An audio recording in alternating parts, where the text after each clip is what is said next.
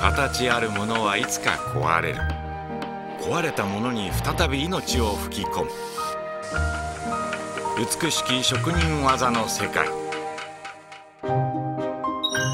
修理見せます。今回の舞台はこの部屋。修理人が使う道具はタガネ、ハンマー、ヤスリにローラー、そしてバーナー。今回の見せる修理人がこちら、新藤健二さん。新藤さんが修理するもの、それはジュエリー。身につける装飾品だからこそ、ジュエリーは持ち主の肌のぬくもりを知っている。修理人はオリジナル作品を制作する傍ら、有名ブランド品からアンティークまであらゆるジュエリーの修理を請け負う。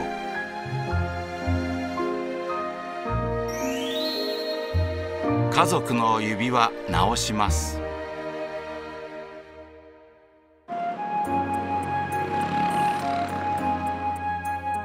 その日も修理人の店に一組の夫婦が訪ねてきていた。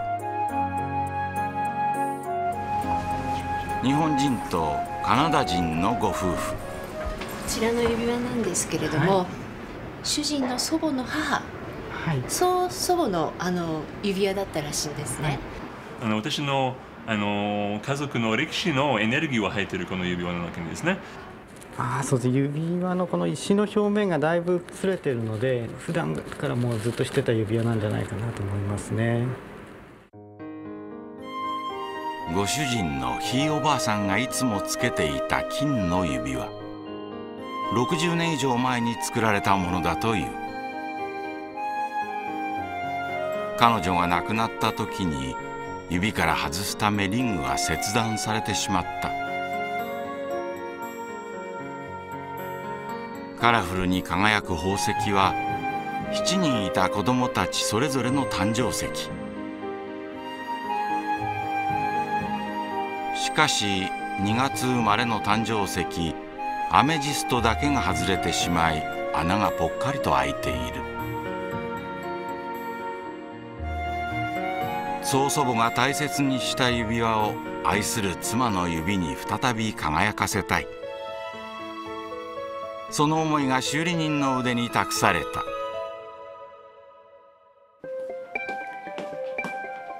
修理人がまず向かったのはバーナーの前。新たに入れるアメジストを支える爪作りから修理は始まる。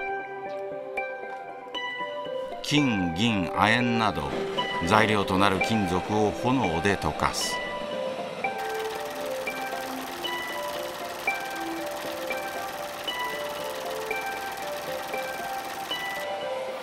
溶かす時にできるだけ地金を中で対流させるようにバーナーを当ててあげないと、真上からやってると下の方が固まってしまうので、真上からよりも少し向こう側に向かって、あと流し込む時にゆっくり流し込んでると途中で固まってしまうので、一番いい状態の時にタイミングよく流し込むっていうのは、そこが一番タイミングとスピードが必要なところだと思いますね。冷えて固まった合金が爪の材料となる。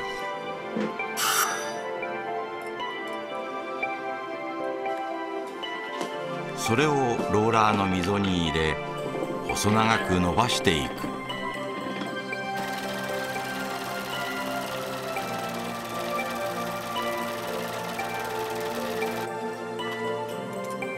ある程度伸びたところで再び熱する。焼きなましと呼ばれる作業。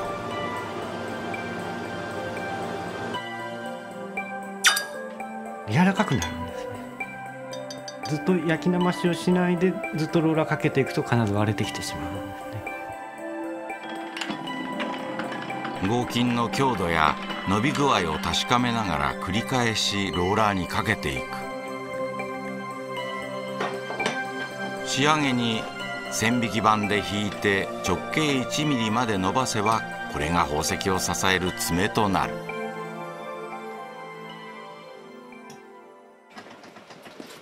次に修理人が向かった先には白い箱。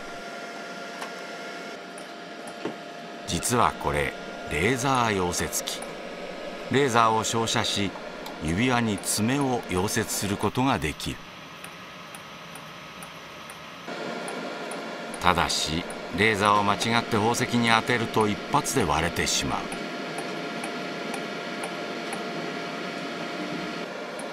的を外さないよう慎重に1000分の1秒の照射を何度も繰り返す。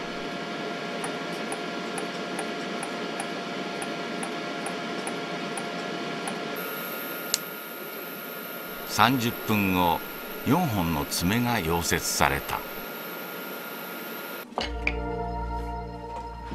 石を入れる前に切れてしまっているリングをつなぐ。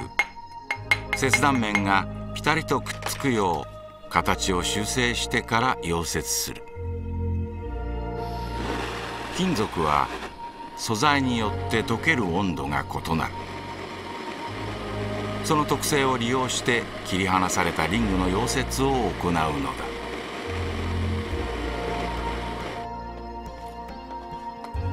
指輪に使われている金よりも低い温度で溶けるろう剤、それを切断箇所の上に乗せ熱していく。ろう付けっていうのは接着剤と違ってお互いの金属を溶かしてくっつけてしまう方法なので、お互いに接合しないといけないので、母体の方もしっかり温めながら、母体が溶けずにろうだけ溶ける温度で見極めて流すってことですね。ろう剤が隙間に流れ込み固まる。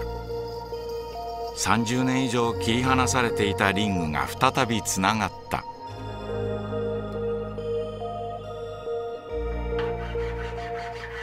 溶かした際、指輪に付着した余分なろう剤をヤスリで削り落とす。同時に表面も磨いていく。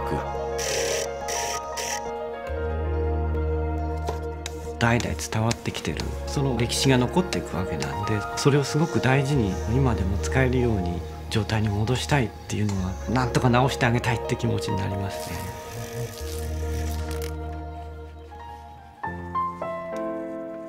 ここでアメジストの登場。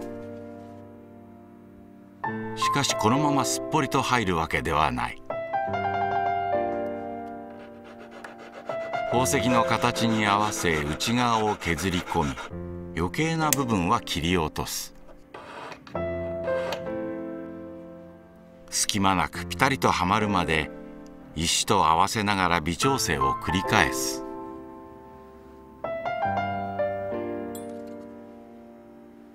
いよいよ仕上げに取り掛かる。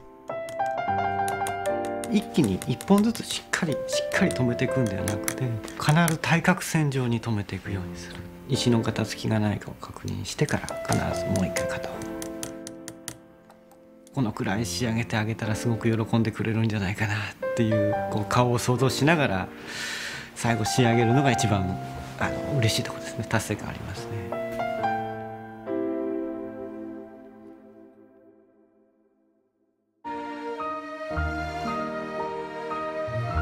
60年前の指輪が修理人の手によってよみがえった。ひいおばあさんが亡くなった時に切断されたリングもこの通り、どこが切れていた箇所なのか全くわからない仕上がりに。ぽっかりと開いていた穴には紫色のアメジスト。4本の爪にしっかりと支えられ、外れる心配はもうない。指輪はひ孫へと受け継がれ、日本で再び輝きを放つ。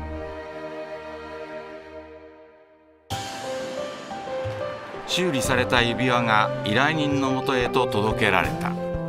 開けてみて。いや、あなたの指輪なんで。うわー。あ、見て見て見て。あるあるある。紫色がついてる、ほら。こういう指輪だったんだ。超綺麗、びっくりする。夢みたい。タイムマシーンというみたいですね。できた。うん、綺麗綺麗。幸せそうね。はい。じゃあこれからずっとします。ぬくもりが再び指輪に伝わる。